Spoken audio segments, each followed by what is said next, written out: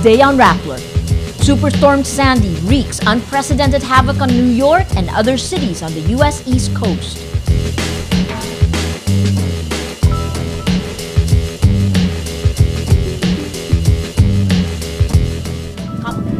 As a revolutionary, maganda talaga, mas mahigit pa yung baril kaysa asawa. And MILF members are divided over giving up their guns.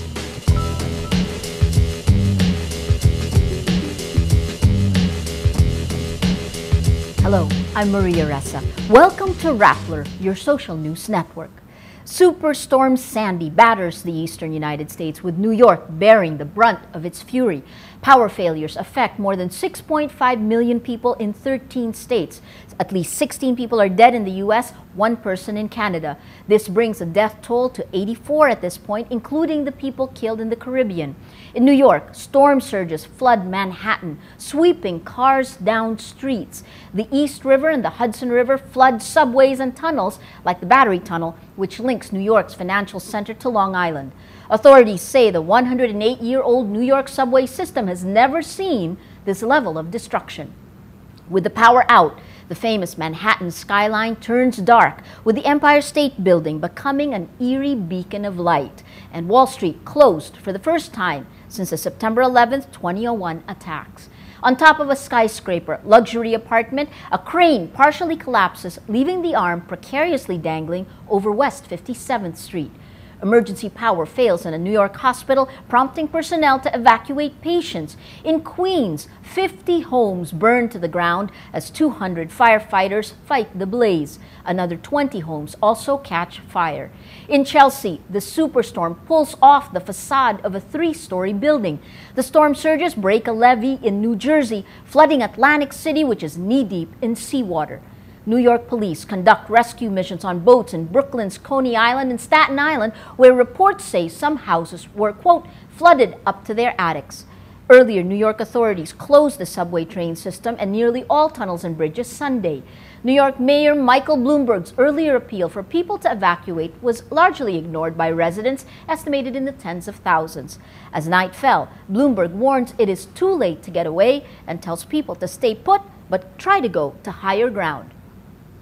If you're in your home or somewhere safe where you can remain, stay there. The time for relocation or evacuation is over. Conditions outside are dangerous, and they're only going to get worse in the hours ahead. Forecasters say Sandy, previously a hurricane when it was in the tropics, is now a cyclone. The cyclone merged with snowstorms and is now being called a superstorm. While the devastation is unprecedented, weather experts say the worst isn't over. Blizzards, heavy rains, and fierce winds are expected to batter the Midwest. Officials say damages may reach up to over $7 billion. Flooding and bad weather closed down major airports in the Northeast. President Barack Obama declares a major disaster in the states of New York and New Jersey, clearing the way for federal grants and loans. The HMS Bounty, a replica of the British vessel immortalized in Mutiny in the Bounty and used in movies Pirates of the Caribbean, sinks about 90 miles off North Carolina. The 180-foot, 3-masted ship attempts to flee east away from Sandy when the ship begins taking on water. The situation deteriorated quickly and the crew make their way to 2 life rafts. 14 of the 16 people on board get off the ship safely.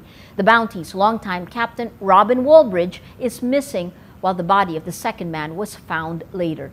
All of the crew members were wearing orange survival suits with strobe lights designed to keep them afloat, warm, and easy to find. Weather experts say temperatures in that part of the ocean dipped rapidly. U.S. President Barack Obama and Republican rival Mitt Romney scaled back their presidential campaigns as Hurricane Sandy carves a path of destruction across the U.S. eastern seaboard Monday. Carmela Fonbuena reports from Ohio. It is exactly a week before the U.S. elections, but hurricane-turned-superstorm Sandy is throwing the campaign schedule into chaos. President Barack Obama cancels a number of campaign stops, including one here in all-important state Ohio. Vice President Joe Biden is also supposed to come here, but he canceled last minute. We've been monitoring the news. New York is badly hit. The subway is flooded. For the first time in a century, the New York Stock Exchange closed for the second day. At least 15 deaths have been reported here in the U.S. Governor Mitt Romney also cancels a number of campaign stops, but he is proceeding as scheduled to Kettering, Ohio to attend a, quote, storm relief event. Called the Buckeye State, Ohio is one of the most important states, if not the most important swing state that will decide if President Barack Obama stays in the White House or if it's time for Governor Mitt Romney to take over. History shows that no Republican has ever won the presidency without Ohio. No one, and latest statistics show that they are statistically tied. How Sandy is going to affect the elections remains to be seen, but strong winds, snow, could discourage early voters here in Ohio. It is a bloc that is known to favor President Obama. This Rappler, Carmela Fonbuena, Ohio. The storm is expected to move to the Midwest, where Carmela Fonbuena is waiting for the campaigns to continue. The Aquino government's framework agreement with the Moro Islamic Liberation Front involves the decommissioning or disarmament of the MILF, but some members are divided over the issue. Paterno Esmaquel reports. Guns, guns, and guns. It's a familiar scene this part of Mindanao.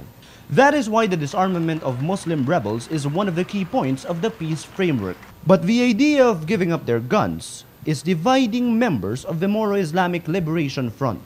An MILF commander admits some of their soldiers distrust the framework agreement with the Philippine government.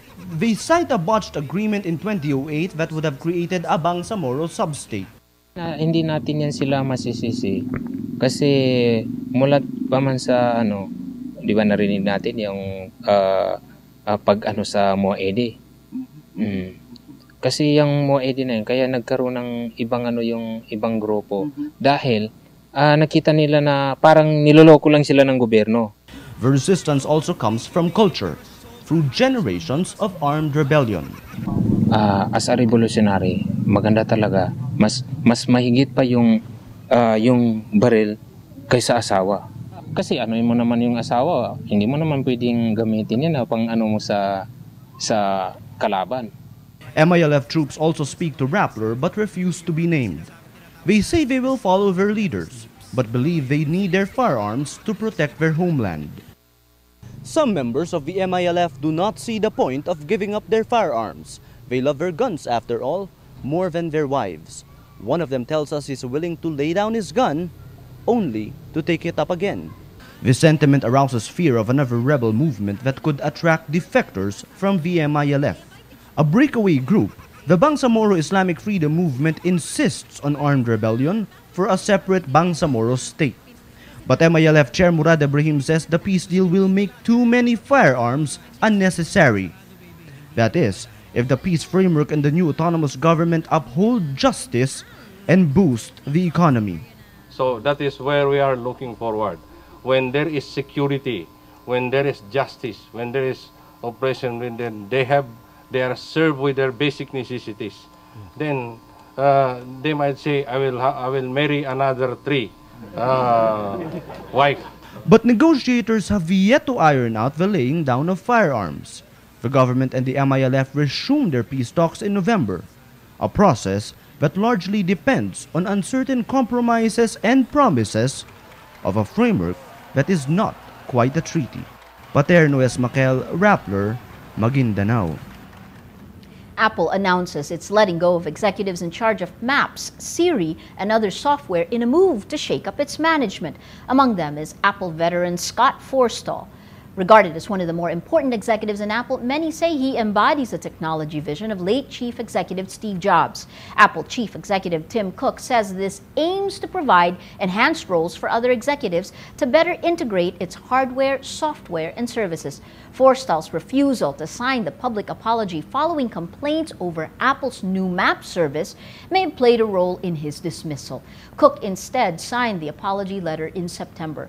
Forstall will leave Apple next year and serve as an advisor to Cook until his departure. The wife of North Korean leader Kim Jong-un reappears after dropping out of the public eye for 50 days. The rumors Ri Sol-ju was either pregnant or fell out of favor.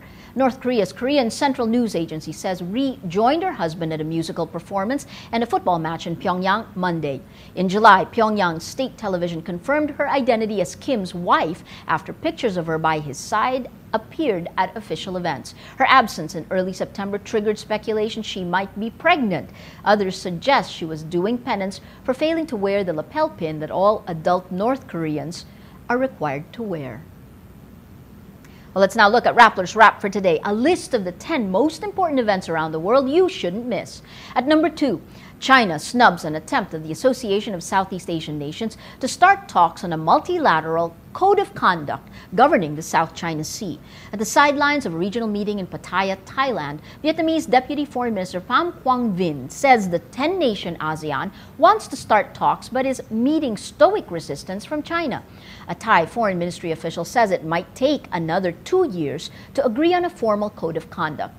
With the Philippines, Brunei, Taiwan, and Malaysia asserting sovereignty over some parts of the sea and China claiming all of it, the disputed sea is Asia's biggest potential military trouble spot.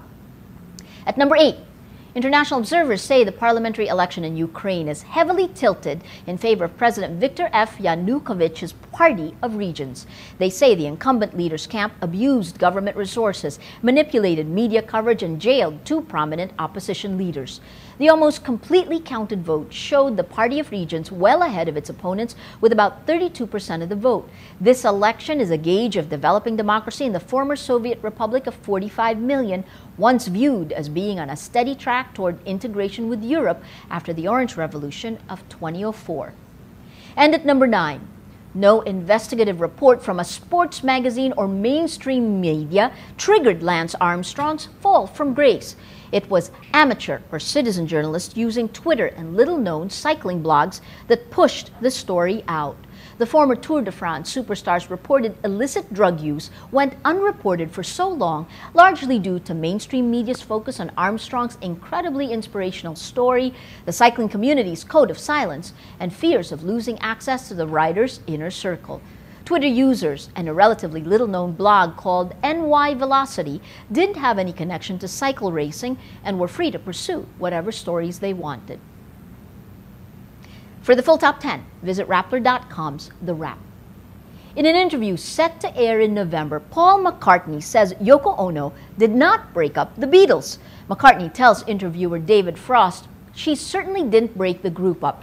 The group was breaking up. The interview is set to air November 9th on the Al Jazeera English channel. It coincides roughly with the Beatles' 50th anniversary this year. McCartney says John Lennon was, quote, definitely going to leave with or without Ono in the picture. Lennon said in the years before his death that band members quit before the formal dissolution in 1970. Every story on Rappler has its own mood meter, which gives you 8 emotions to choose from. Click on how you feel, and your vote will come down to the Mood Navigator on Rappler's front page, which crowdsources the mood of the day. It also places the top 10 stories that have gotten the most votes on the mood meter and pushes them on the front page so you can use it to navigate to the stories. If we take a look at the story today, the top story, Obama declares a major disaster in 2 states. If you take a look at it, it's exactly 47% afraid, 47% sad. And even in the midst of disaster, you have 6% inspired. Remains the top story that's gotten the most votes, remains the top story for the Philippines. Moody's upgrades Philippine ratings, 83% happy. That contributes to the mood of the day. Today, most people remain happy in the Philippines. Well, that's Rappler's Newscast for today, Tuesday, October 30th, 2012. Visit Rappler.com and watch our newscast Monday to Friday. Tell us how you feel on our mood meter and help us crowdsource the mood of the day. I'm Maria Ressa. As we say at Rappler, tomorrow begins today.